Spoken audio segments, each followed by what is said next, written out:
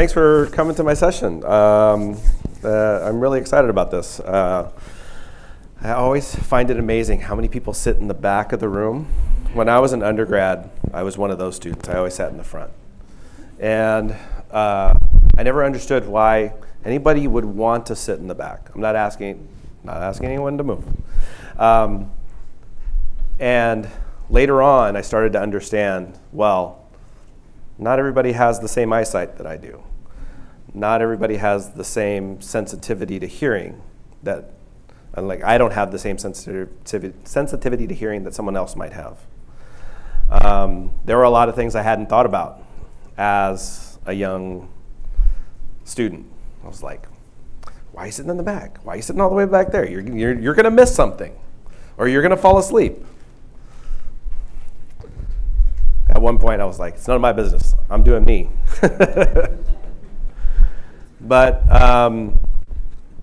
I was talking with our earlier presenter and talking to her about my experience as an undergrad student. I went from the military into college, and I was like, you got to show up on time, you got to finish your work, you got to do all this stuff. And it never made any sense to me why somebody would show up to class late, why somebody would show up to class on time but not have their work finished. Never made any sense to me. I was like, you got to do this thing. I was commuting, I was working, I was interning, I was doing all these things, and I couldn't understand why fellow students who I hardly knew would have any problems with these things. When I got to grad school, I kind of had the same kind of attitude. I ran my own design firm for a little while, and it was the client always got to have a deadline, got to meet the client demands, got to do that, there aren't any excuses, got to be on time. So when I got to grad school, it was the same. Kind of had the same kind of mindset. Then I started teaching, and I had that mindset as I was teaching. Show up on time, get your work done, no excuses. And then a student came to me and said she was working on a project, and she didn't come to me, she was actually presenting in the classroom. And I had left the project open for them to choose their client. And she chose a nonprofit that deals with mental health because her father had committed suicide. And I was like, what? Really? I was heartbroken. Another semester down the line, another student came to me. Great student, always showed up on time, always did her work. She was always great. And then she disappeared for 2 weeks. And I was like, man, I hope she's okay. She came to my office. She showed up to class one day. We had class. She came to my office afterwards, asked if she could talk to me. I said, of course. She had attempted suicide. I was like, please don't do that. I like you. Other people like you. No matter what's going on, people like you. So that really started to open my eyes about being more empathetic and more understanding of those that I am impacting on a daily basis. If not a daily basis, at least a weekly basis. So when I started learning about diversity and inclusion, it was to help me be a better person, a better mentor for my students. I see my role in the classroom as a mentor, not an authoritarian figure, but to help students. And then I took active learning pedagogy and learned about how that could help diversity and inclusion in the classroom. And so now I see these two things working in unison with one another. And it has made an impact on my classroom. The other day, I rearranged the tables. Just yesterday, I rearranged the tables so we could all sit at the same table and talk about our projects that everyone was working on. And the students walked in, they're like, where do I sit? It's like, wherever you like. So some who usually sit on this side of the room were sitting on this side of the room, and even a couple of them said, I don't like this setup. It's like, it's just for one day. Have a seat, and let's see how it goes. One of my other classrooms, I did the same thing. Different class, different set of students, and they were like, this is really great. We love this. Maybe not every day, but we love this. So that's what we're going to talk about today, is how we can bring diversity into the classroom and help students feel more included in the classroom. So, hello everyone. My name is Cesar Rivera. I am a designer. I'm a graphic designer. I teach interactive design, motion graphics, corporate identity, and the senior capstone course where the students prepare their portfolios to look for work. I'm also an educator. I've been teaching now for, this is my 5th year officially teaching, taught for a year at Texas State before tenure track at Sam Houston State University. And I'm here to talk to you about diversity learning and active inclusion. Now, what does design have to do with diversity and inclusion? There is this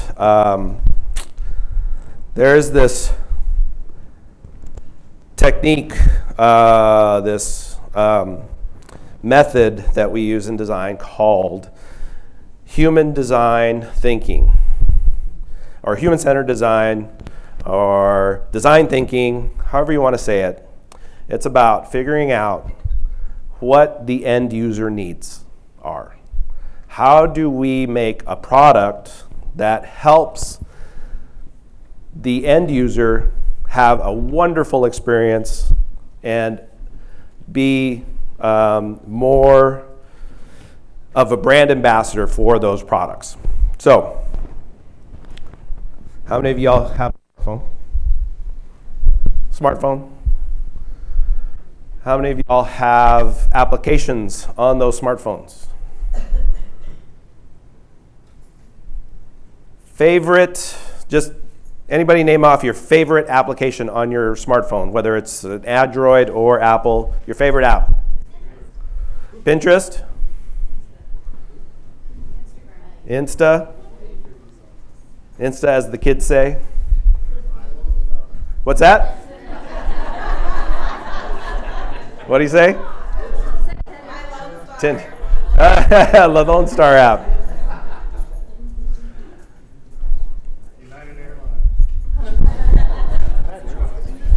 Oh, sure. Okay. My mic's too high. Okay. Design, human-centered design thinking developed those things with the end user in mind, not the designer in mind. My opinion about a design doesn't matter. My opinion about that design is based on research. Every application, every great application that you have that you are really invested in, they thought about what do you need in order to function with that and interact with it and be addicted to it on a daily basis. I just downloaded an app. It's T-Mobile Sync Up Drive, and I plug in this device to my car, and now I get all this information about my car, and I love it. I drive a car from 2001, and it's wonderful. It's like I jumped from 2001 into 2019, and was like, oh my God, this is great. And now I'm a bit addicted to that right now. So not everyone thinks the same way I do. Not everyone thinks what I think. Not everyone has the same experiences as I do. How many of y'all have been in the military? How many of y'all have had military members in your family? So you kind of have an idea of what that's like, right? My mother was married to a man who was in the military, and she worked civil service. Her whole career was spent working for the military, but she was never a military member herself. But does she understand how military members think? Yeah. When I told her I joined the military, she was like, "You did what? Why didn't you talk to me before you did this?" And I said, "I don't know." I don't know why I did that. I knew, but I was in trouble. So, you know, what do your kids tell you when you're in trouble? I don't know. We want to create mutual respect for one another. We want to understand. We want to have that empathy for one another. When we have that human-centered design thinking, we are trying to understand that person. Who's our end user? As faculty members, who are our end users? The students. And they all have commonalities, that they also have a lot of differences. And how do we get around, how do we think about all those differences? It's a lot to think about, right? What are their experiences? Are they first generation? Are they working? Do they have a lot of money where they don't have to worry about those things? Are their parents giving them a lot of support? Do they not have those parental influences in their lives? We don't know. And it's hard to have those conversations. So with active learning, this is an approach to teaching where the students feel more included into the discussion and the learning process. So we ask students to participate in all kinds of things, small and large, group, individual, small groups, large groups, small projects, large projects, all kinds of things. So these range from very complex to very simple things, and we're going to do some of those things today. We have paired discussions, we have problem solving, do case studies and team projects. How many of your students hate team projects? My students' attitudes have changed since I started doing some of these things. Some of them still don't like it. But when you implement certain things, you can help them understand the advantage to that. Because as young professionals, no matter what field they're going into, very rarely will they ever work by themselves. They'll be on a team, the junior member on that team, they're expected to do certain things before they're entrusted with leading a team of their own, right? And that's any industry. Graphic design, science, criminal justice, on and on. Junior member, you're doing these things. Okay, now you're moving up. All right, we're going to entrust you with something small, then we're going to entrust you with something larger, right?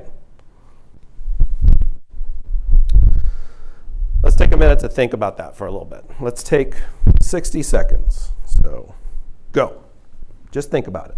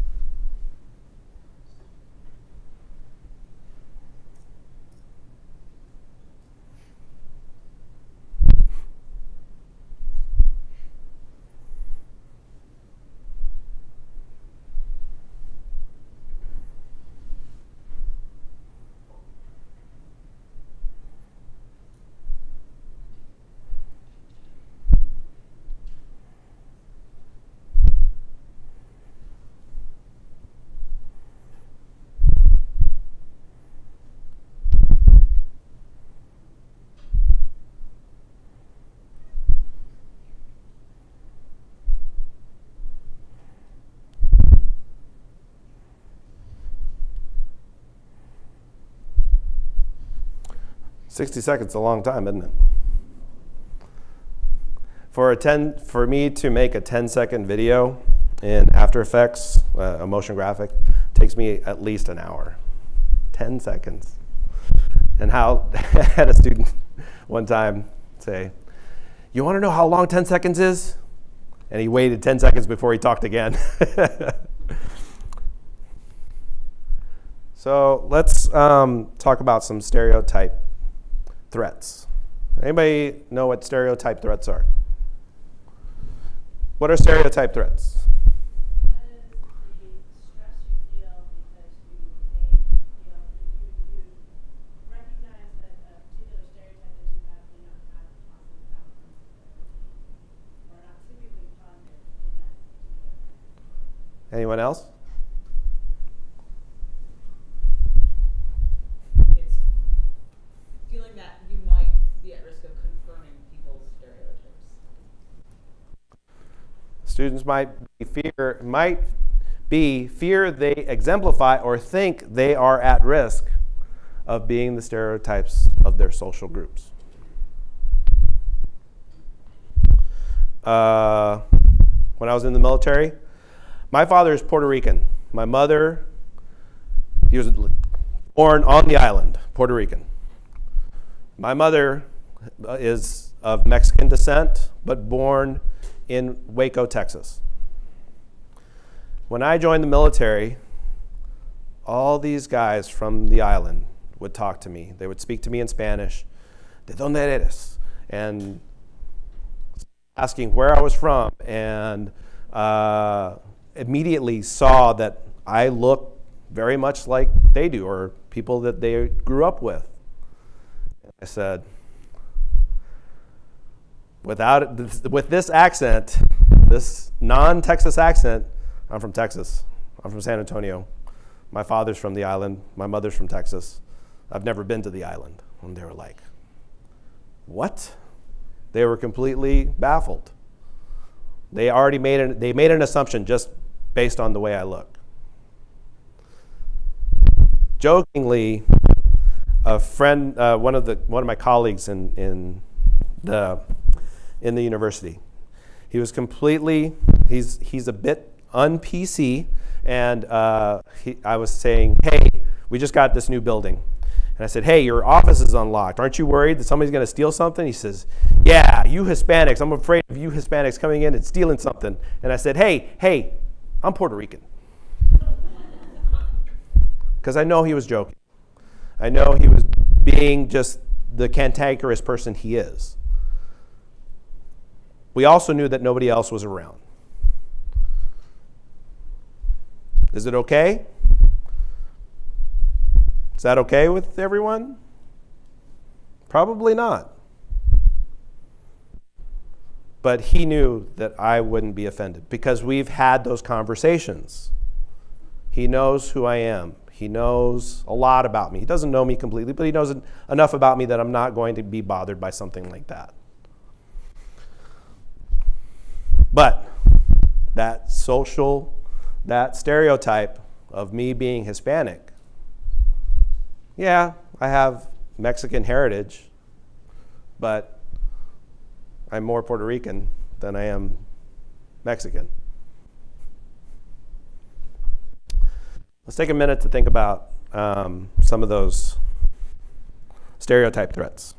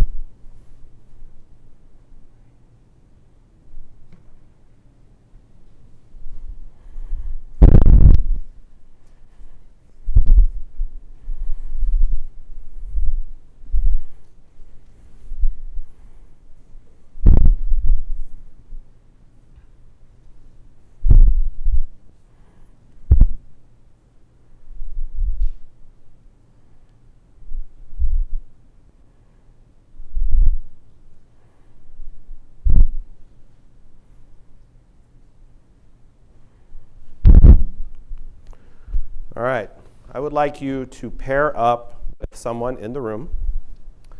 If you are like a third person over here, pair up with people next to you and talk about a time where you recognized a stereotype threat, whether that affected you or if you just recognized it in a situation. Okay? And let's take a couple of minutes to do that. Go.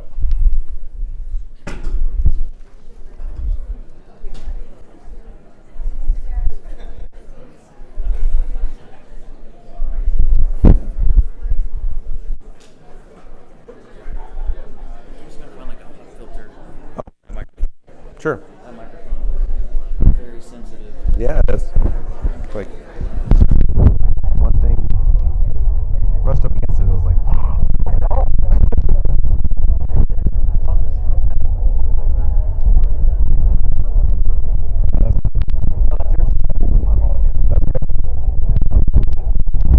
It's just wire, so it's not going to be in there.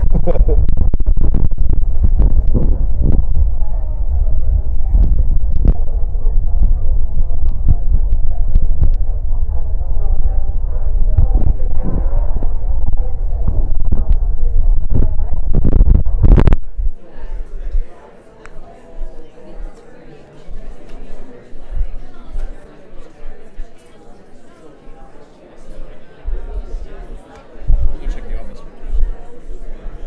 But if not, just keep doing what you're doing. It's just more of advice.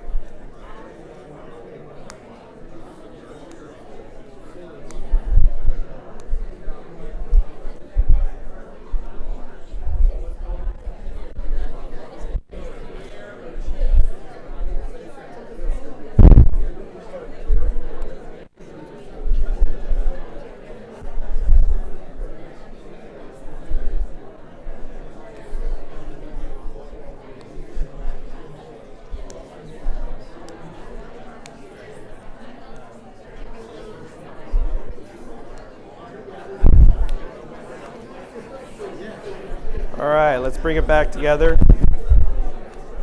Let's come back together, everybody. Everyone. Let's wrap up those conversations, everybody. Hello. Bueller. Bueller. Everybody? Can I get everybody's attention again, please? All right.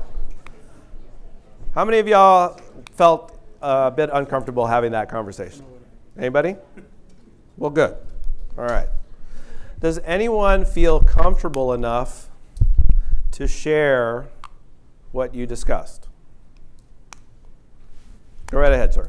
I was talking about stereotypes that I'm basically stereotyping, and I don't mean in a negative way, but they simply see me as an older white man. And the truth is that's what I am. But then, I fear that it implies that I have these built-in prejudices and biases against anyone who's different than me. But in reality, my experience is that diversity enriches me if I don't let the names and the labels of my students and colleagues get in the way of it, or sometimes the behavior. Thank you. Anyone else? Anyone else feel comfortable sharing? I'll share. Mine goes back to childhood, and it's something that definitely defined how I perceived things. I don't look like my brothers, although we're from the same family. They absolutely have darker skin and wore a little bit longer hair, and we're part Cherokee. And there were some cruel children that said nasty things about wetbacks and being Hispanic.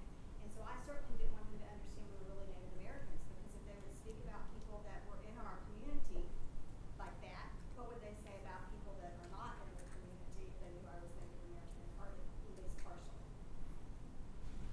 Thank you.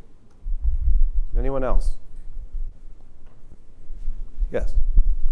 One of them that I run into sometimes, especially at conferences, is being from a 2YC versus a 4YC faculty member. Sometimes you feel like you don't speak because you might confirm that you're just getting the knowledge. It's not good enough. Yeah, there's definitely a big gap there. There's definitely that stigma, that perceived stigma from others. That's definitely something I think about as a tenure-track faculty member. How do I treat others who are in the same profession? And to me, we're all in the same profession. We're all here to help our students understand whatever it is we're teaching. When it comes to sharing in the classroom, allow your students to feel like they have the choice. Give them the choice to share. Don't make it, in my opinion, don't make it such a requirement. Give them another opportunity in some way to share an experience. Ask them to write something. Ask them to post something on your, we use Blackboard. What do y'all use here at Lone Star? I'm sorry? That system, whatever that is, whatever that pedagogical system is, have them write something on a discussion board. Don't make them voice it. They may not feel comfortable voicing it. When it comes to sharing, always say thank you. They're expressing something that could go way back to childhood and that deeply affects them, that they haven't shared even with their closest friends sometimes. Okay? So, let's see. All right, what can we do to encourage engagement and inclusion in the classroom? You're going to want to set some ground rules. And have, so you're saying, this is our society in this setting, and we are going to treat one another with mutual respect, and we aren't going to judge anybody. We aren't going to say inappropriate things.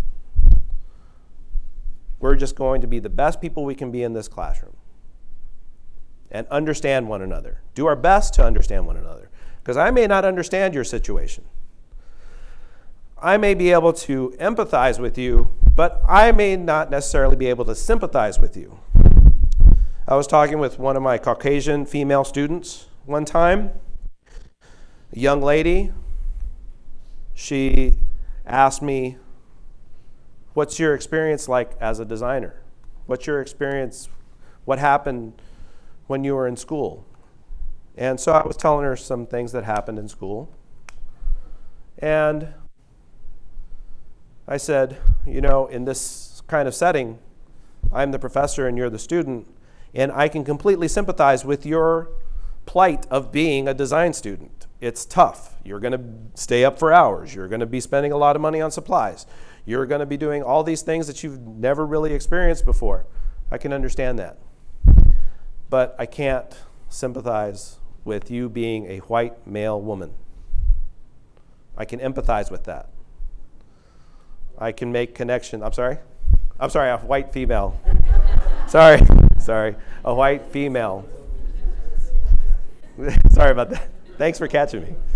But I can empathize with her being a woman because my mother raised my brother and I. My mother and my grandmother, my grandfather for a little while until he passed away, until my grandmother passed away when I was a teenager, and my mom. A lot of female influence. So I can empathize with her in that way. I can understand what she is about to go through. But can I completely understand it? Nope. There's a Hispanic male student in my class this semester. We have a lot of commonalities. There are a lot we have in common. I can't completely sympathize with his situation. We're from different cities. We come from different backgrounds. But we have a lot of common background. So even though you may feel very, very connected to certain students, remember, you don't know everything about them. And be as accepting as possible and as understanding as possible. When you're setting these ground rules, ask the students, what rules do you think we should have in the classroom? And you'll find that most of them will have the same ground rules that you set in your syllabi. And then you say, great, let's look at the syllabi. These things dun, dun, dun, dun, are in the syllabi. Dun, dun, dun, dun. And very often I'll say in my syllabi, I'll get to the part where in my syllabi where I talk about academic honesty. And I say, I will not tolerate any form of discrimination in this classroom. If I witness that, you will be asked to leave the classroom. If you refuse to leave the classroom, I will call university police to have you removed. And I don't want to do that. So please respect your fellow students.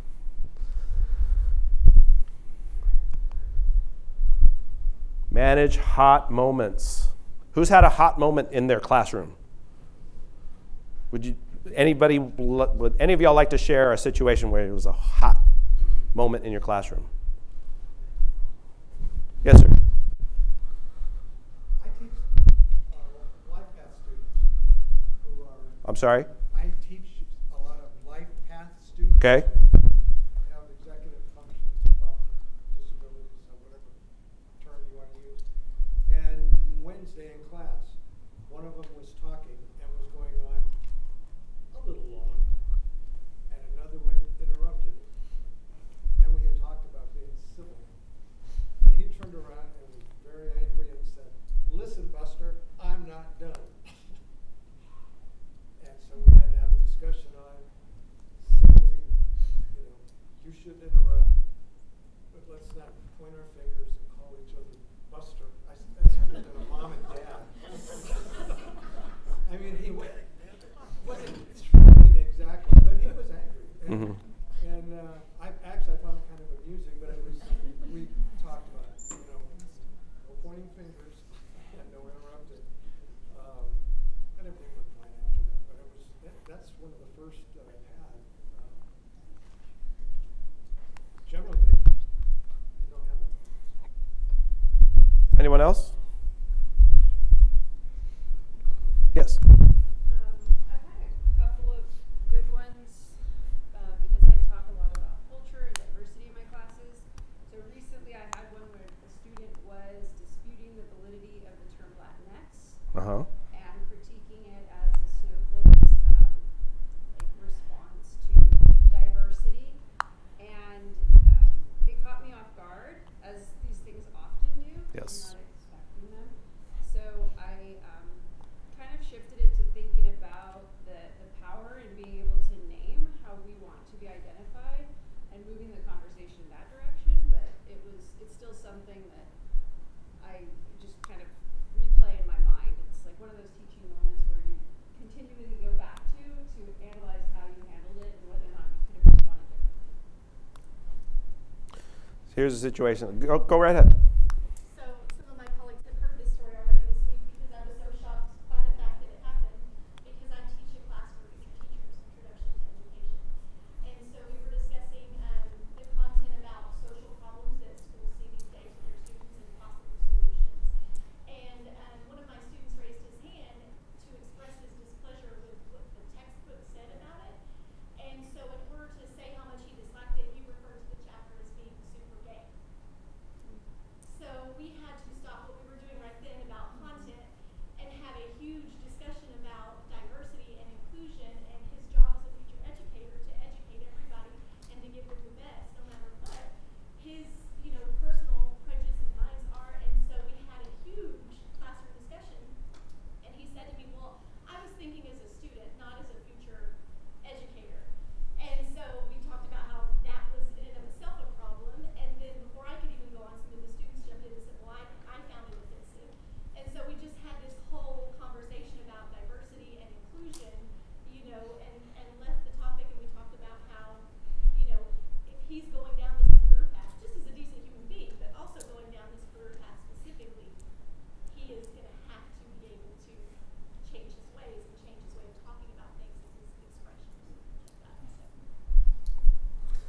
So here's a situation that happened with me in a design course.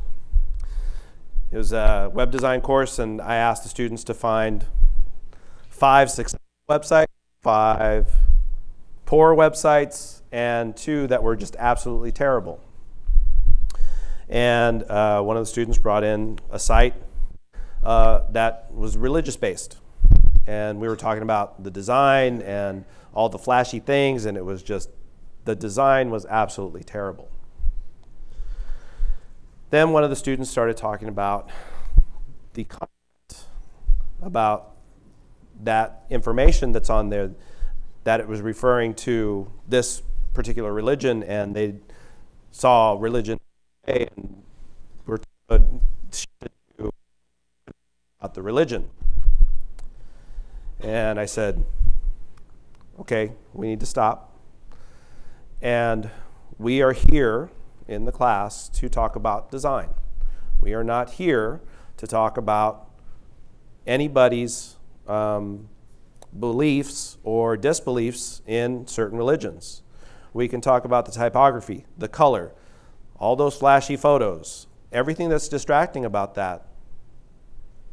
But we're not here to criticize the content, the information on there, because we don't know what everybody else's religion is in this classroom. We can criticize the way something is written. Maybe it's got poor grammar, but not the actual content. Cooled down after that. We went right back into talking about design. But yes, sometimes you'll wind up talking your whole hour about how to be more inclusive, how to be more accepting. And in a lot of areas, it's in all areas, it's very important. But in some areas, you have to be more aware of it than in others. So be the AC in those moments. Keep your calm, keep your cool. Even if it offends you, you still got to remain calm and collected. You are the person that everyone in that classroom is looking up to. All right, so we did that. Microaggressions. So we want to identify our own biases. Right? Like I was saying earlier, get the work done, be on time. I recognize that. That's me. I realize that's me. Do we have deadlines in class? Sure. Show up on time. Don't be late. I'm going to mark off if you're late. But when a student shows up on a day that it's not a deadline and I've asked for them to be ready with something and they're not quite ready, hey, what happened? Why did you show up? Why did you show up late? Is there something that's going on? Why? Right? A scooter broke. We were talking about scooters earlier. There's this one student. Oh, she's chronically late every day. She's been going, I've had her for the last 2 years in courses, and almost every day she's late. And so I asked her the other day, I said, what is it? Why can you not show up on time to class? And she's never really real late. She's like 5 minutes late. Why can't you just show up a little bit earlier? And she says, well, I commute. And I said, okay.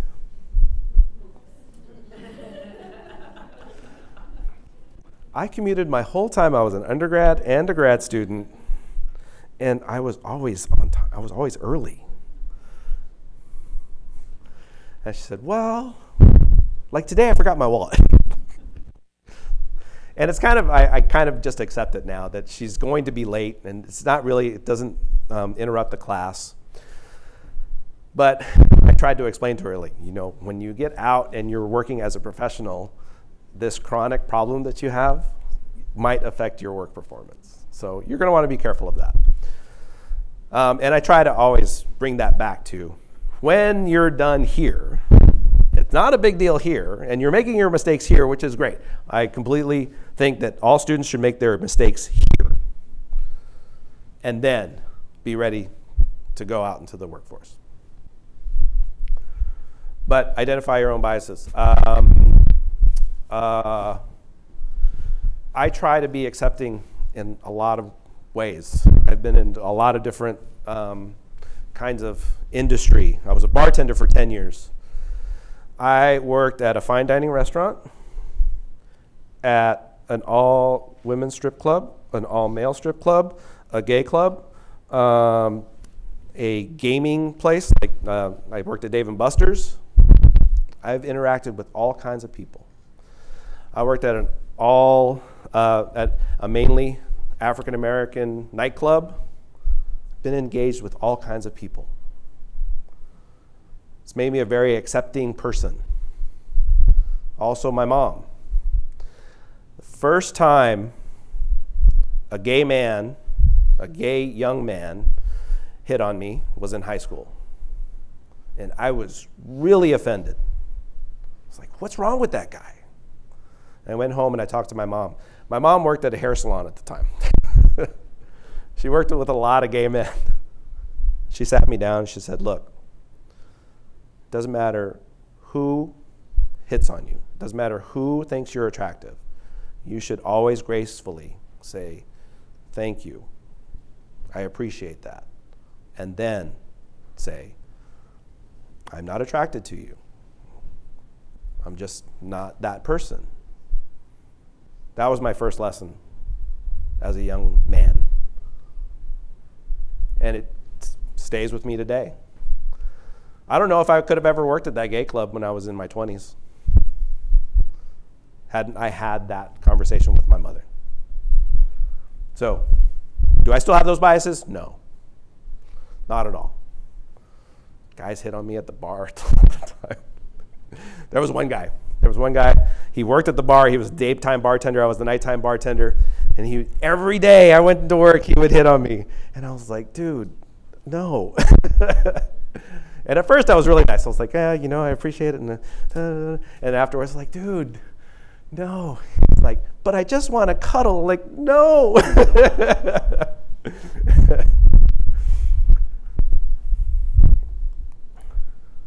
Would anyone like to share something with a microaggression? Thank you. Situation with a microaggression, whether that affected you or you recognized your bias. Yes, ma'am. Before I knew what microaggressions were, one of the things that because my husband's British and had a lot of friends in school who were from college who were from elsewhere, accents are interesting to me because I want to know where they're from. So very early on in a classroom setting, I would ask, I like your accent, where are you from? But speaking to those friends who were from elsewhere, found out that was really upsetting, and best to wait until it organically comes up in conversation after you have a relationship. Oh, I was wondering, I heard that you had I heard an accent, I was wondering where it was from, but that was much better rather than 2 days into class and start talking to them, we don't know each other, and I've already pointed out their others. All right, so I've been told I only have 10 minutes left, so I'm going to get through the rest of these very quickly, the rest of my slides. Pair your students diversely. So if you see, we all have them. We have these little cliques of students sitting in the classroom, right? Tell them to break up. Like, you're breaking up for the day, and you're going to pair up with this person over here. Get people to engage in class that they don't typically engage with. All right, so now time for the big reveal. Y'all have been participating in active learning in this presentation.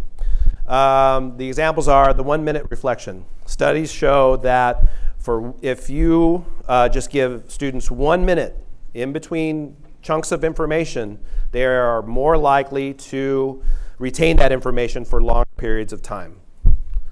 And you know how long 60 seconds is. So just 1 minute. The think, pair, share. Think about it for 1 minute. Pair up with someone like we did in here. Talk about your experiences and then share that. Being inclusive, okay, making sure that everyone feels accepted. Thank you very much, and I'd like to open up the floor for any questions.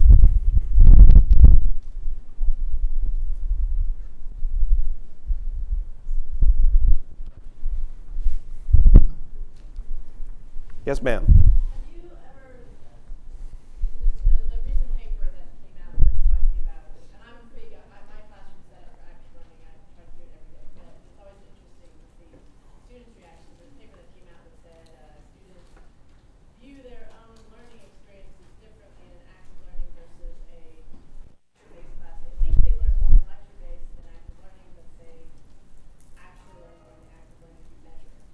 And so I was wondering if you start, this semester I decided to start with a activity to get buy-in from the students from day one. The very first day of class. I don't do this little thing really, but it's a little bit, but we start class the very first day. And so I was wondering if you have tried that, if you get pushback ever. Because I've gotten pushback before, and I'm seeing this semester if I get better buy-in. So far it's been better, it's only 3 weeks in, but what would you do? Last semester was the first time I really started implementing some new active learning techniques, because as I took that pedagogical training, I realized that I was already doing some of those things, and I got better at those things, but learned some new things. One of those was asking students constantly, what do you think? Did this work for you? Did you like it? Do you think you're going to do better the next time around? Finding that information really helps. So last semester I had one group of students, and now they were the juniors and now they're the seniors, and I had them talk to the juniors this semester. I had a couple of them come in because interactive design, they're learning how to code in HTML and CSS, and they're very stressed out about learning code and having to do math and thinking with a different part of their brains and not being visual, all that stuff. So I had a couple of the seniors come in and just have a Q&A with them. Hey, what do you want to know? I'm here to share my experience with you. Here's what happened when we were in class. Here's what you can expect to happen. The students in that course have better buy-in now because they're not hearing it from me, they're hearing it from their peers about what the class is going to be like. I noticed the other day that our student design group had their first meeting, and they're doing some of those active learning things that I did in class. They're doing that in the meetings, and I'm like, whoa. Did I answer your question? Okay, good. Yes. So just to piggyback on that, Christy, thank you for the article that you sent to all of us, but I had students actually in one of my classes ask if I would please lecture. Like they said, can you just give a straight lecture on this? So it was completely confirming that they wanted, they're like, I think it's more work, right, for them when but they were begging for, like, can you pour it into us, please? So that was interesting to me to get that reaction from a group of students who, they were begging for the lecture, not the active learning. And I mix it up. So there are days, my design courses are 3 hours long, each course. So there have been times where I talk the whole 3 hours. And then there are other times that we just work in class. And then there are other times where it's split up. Or we just sit down and we have a conversation. I find that if you mix it up with lecture, with days to work in class, days just to ask the professor questions, they have a better, in my opinion, in my experience, they just have a more engaging experience, a more fulfilling experience. Does that help? Yeah. Any other questions? Yes. And I think just kind of piggybacking on that, when I think about active learning, it ends up being that the students end up having to do a lot more work, which they don't like doing because they see it that we know in evaluations, she's making us do too much work. We have to do too much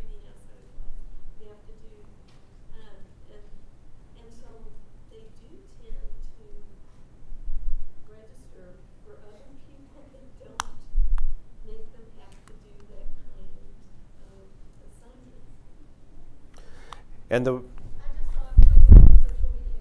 It was kind of a joke, but you know it was at the same time they really felt that way when they were saying how they're paying for their college education and they're teaching themselves because their teacher won't teach. Their teacher Right. makes them do A, B, and C to figure it out.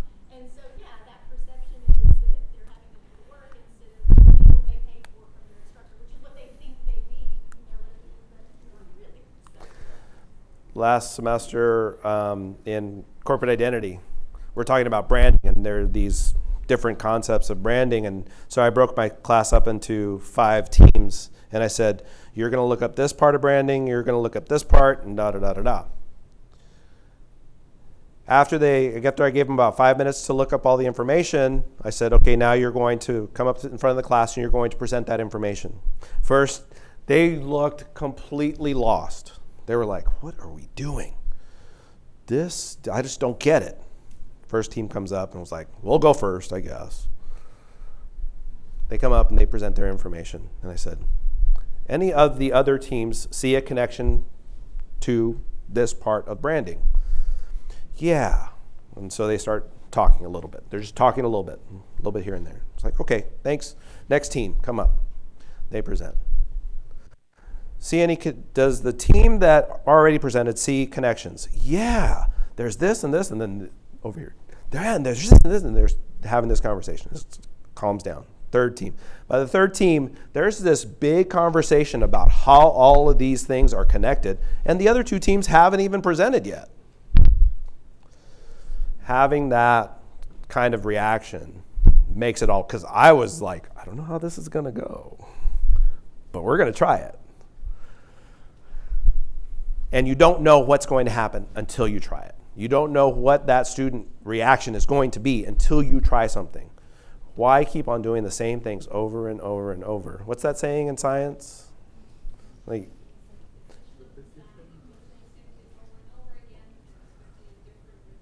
exactly. You're insane for doing that, right? That's the saying. I'm not saying people in this room are insane. But trying something different, it changes up your routine also. It makes the coursework more fulfilling for you. You know, how many times have you walked into class, like, I'm giving this lecture for the 10th time, for the 100th time, right? When you start mixing it up. The other day, this past Thursday, when I sat my interactive students down and I rearranged the table so we could all sit at the table. When we all sat at the table together, we were talking about pairing type and how that worked on the web and all this stuff.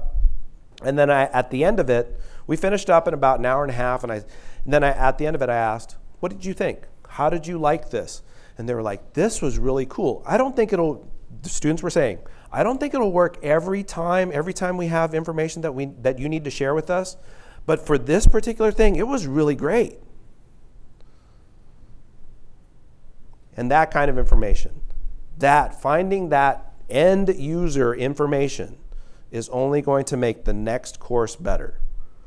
And I tell them, the more you share with me, the better it may not be great for you right now, but that class that comes in after you is going to have a better experience. You're having impact on the next course, on the next set of students, on that alum, on that esprit de corps. I go to a great school. I go to a great program. This program produces great design students. And that's what you want. You want people to say the same thing about Lone Star. Man, Lone Star College, they have the best professors. I wish that was a 4-year school. I went to San Antonio College before I went to Texas State. I went to San Antonio College before I went to Texas State, and some of those professors were great. I have 2 degrees from a 2-year college. Great professors. I think y'all are doing wonderful work. Thank you very much. Let me know if you have any questions.